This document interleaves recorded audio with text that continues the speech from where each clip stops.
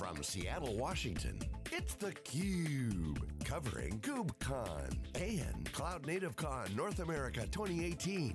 Brought to you by Red Hat, the Cloud Native Computing Foundation, and its ecosystem partners. Okay, welcome back everyone. We're live in Seattle. It's theCUBE's 3 days of coverage, or day 2 of the KubeCon Cloud Native Conference. This is the rise of the Kubernetes, the ecosystem behind it, the CNCF, the Cloud Native Computing Foundation. I'm John Furrier, CUBE host, with Stu Miniman here this week analyzing everything. Our next guest is Cheryl Hung, who's the director of the ecosystem for the CNCF. Cheryl, great to have you back. We interviewed you in Copenhagen. Thanks for joining us again. Of course, I'm really happy to be back. Really happy to see you again. So you got a new role. Last time we talked, you were working for, I think, Storage IO? Storage OS. Storage yeah, OS. Yeah. Now you're full-time with the CNCF full as behind the CNCF, director of the ecosystem, which now is massively growing. What's It's going on? Tell us about your fantastic, job and what you're working on. So the CNCF's overall mission is to support the development and the adoption of these open source projects, and I really focus on the adoption side. So I really care about talking to end users and making sure that they can be successful and productive and happy as they transition to this new world of cloud native and Kubernetes and open source infrastructure. So it's a massive change, you know.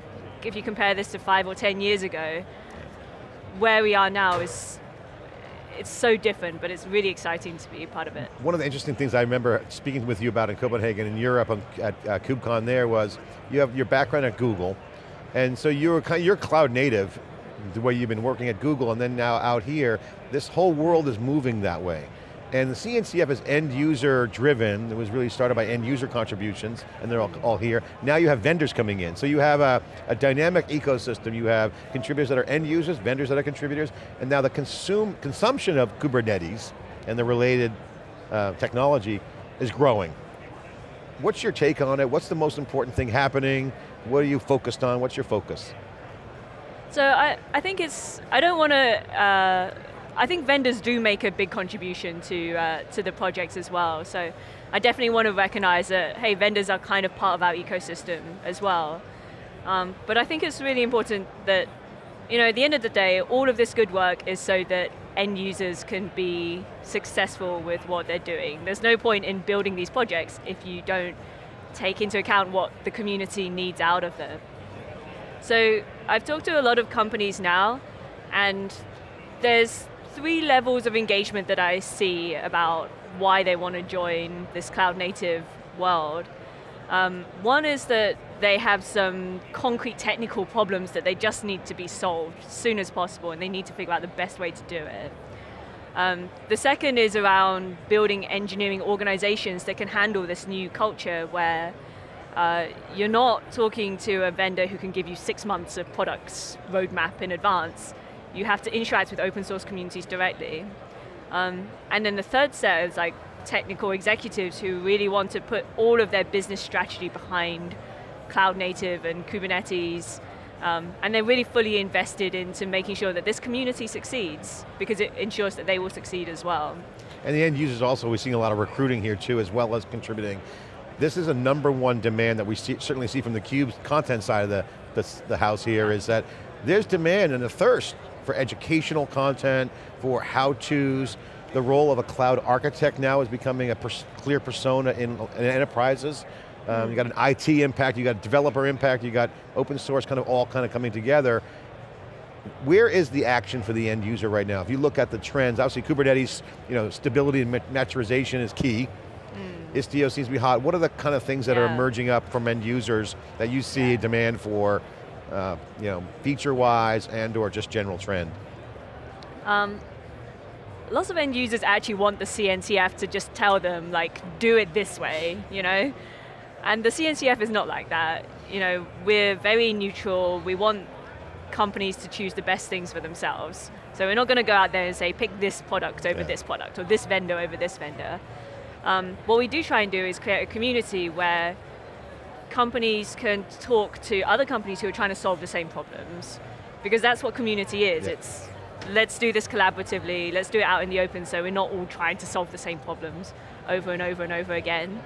But right now I see a lot of questions about how do you how do you work in more mature, not more mature, but say the finance industry, or how do you work in heavily regulated environments where you have to deal with a lot of compliance? And then also, how do you deal with this explosion of tooling? You know, okay, we all kind of agree that Kubernetes is the way to go, but now there's another 500 tools that you could evaluate out there. And what's the best way to figure out the path through that? Let the community guide that too. Let that be the part of the process. The community really is the driver. Yeah. Cheryl, I'm wondering how you bake that into the show itself as well as the community. Are there, vertical places that, I've got a Slack channel or I've got, a community group that I can participate with? We know the hallway track is really bumping at a show like this, but there's all of the project-specific stuff, but right, how is it that I have that paradox of choice and there's so many different ways I can do it? I bet if it would be tough for us to find two companies that have chosen all of the pieces and deployed it in a similar enough way. So how do you sort through that? It's something that I'm thinking about a lot for the next KubeCon, where I hope I'll see you in Barcelona, or perhaps the San Diego one after that. It's how to make sure that there is a place where end users can actually come together and do that face-to-face interaction with each other. So at the moment, especially KubeCon is now 8,000 attendees, it's insane, but now you have to have a more structured place where people can find each other. So you talk to a lot of customers. I know you moderate panels with customers. Where are they today? I've talked to some people that were like, there's 8,000 people here, and half of them are really, really new to Kubernetes and need some of just the 101 stuff, as opposed to, last year, a lot of the users I talked to were like, oh, I'm just pulling down the stuff and I'm building all my components and I'm contributing. So, we have such a big spectrum. What are some of the big issues you're hearing from customers to help them move forward?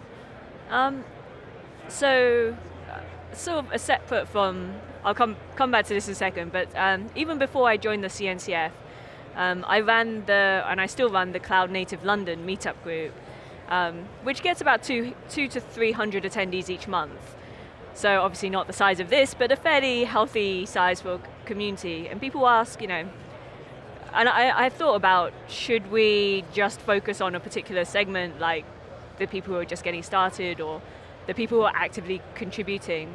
And I actually think it's okay to have a place where you can have that mix of levels. Actually, I think it's really important that the more experienced or people who are further along that journey have a chance to talk to people who are at the beginning, kind of mentor them through it. But at the same time, we want to do things, so I'll give you a little teaser for next year. We're planning to run smaller, local, more regional events for places that don't necessarily have the ability to come to these huge, giant conferences and want to talk to each other in a single day, single track. So regional, more community place, events where people can participate, not feel remote. I mean, you guys had what on the waiting list? 1,500 people on the waiting list here? For this event? For this event, I mean, it's demand. There's tons of demand. This is my secret thought. If in a few years' time we get to huge sizes, I think we should get a cruise ship, put everyone on a cruise ship for 3 days, and just be like, let's go and sail together and We're seeing a lot of those cruises on the cryptography side, ICOs. And a bunch of Bitcoiners went and then watching their prices go down. But you guys could literally fill a ship.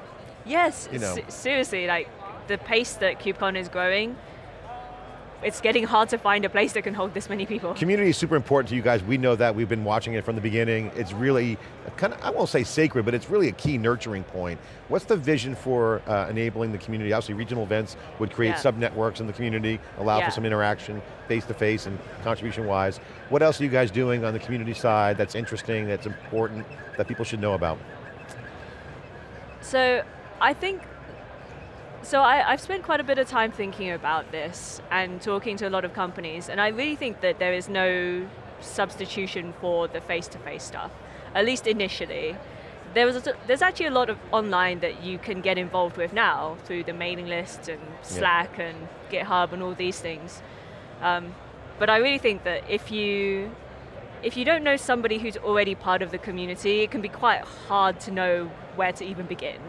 It can feel a bit overwhelming, just how to stay on top of it all. So I would really like to establish more places where people feel like they can talk to their peers and feel comfortable and not feel like they're being sold to from vendors or being genuine and authentic, basically. A place where it's not going to be sales pitch, they can dig in and learn. Yeah, exactly. I think it's really important to hold on to the technical quality and the excellence of what the CNCF provides as well. Without that, like everything else, I love this community stuff, right? It's fantastic, it's really good fun, but it comes down to the technical, does this actually solve a technical and business problem? Yeah, great social component, but you've got to keep your eye on the prize.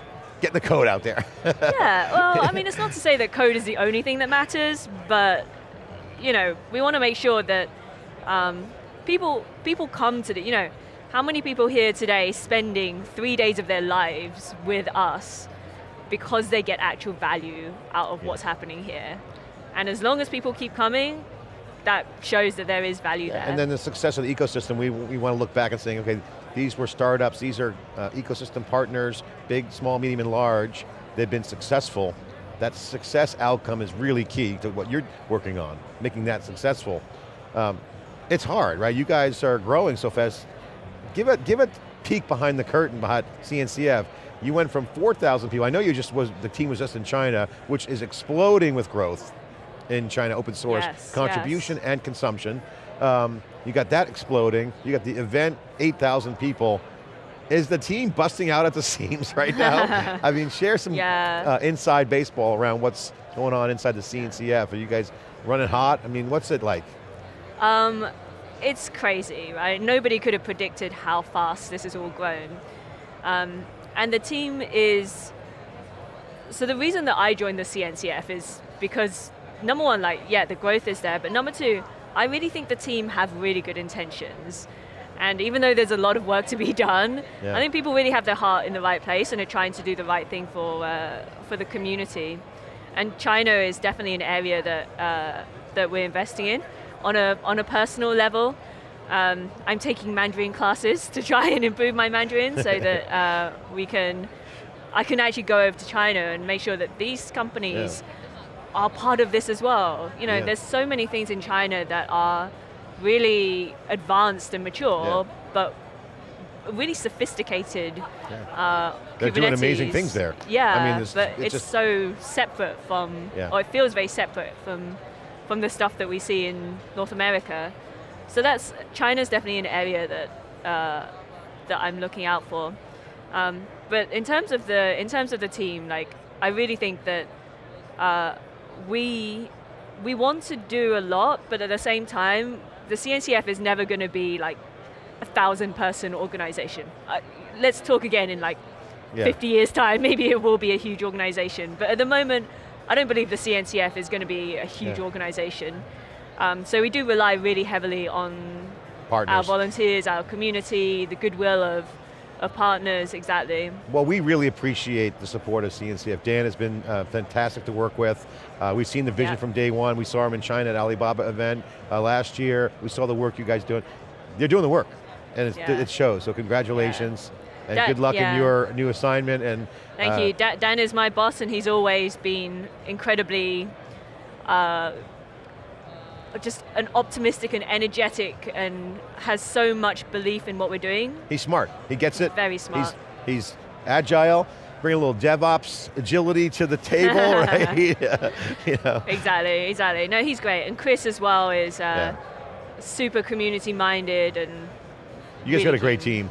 Congratulations, and thanks for coming on and sharing your insight into the CNCF ecosystem. The ecosystem, the open source community is the key persona, the key target, but this is impacting IT and developers. This is why Kubernetes is rising. You're seeing real impact with cloud computing, cloud scale, cloud native. It's a really interesting time, and this is proof in the ecosystem. We're here in the CUBE coverage here in Seattle. I'm John Furrier Stu Miniman. Stay with us for more coverage after this short break.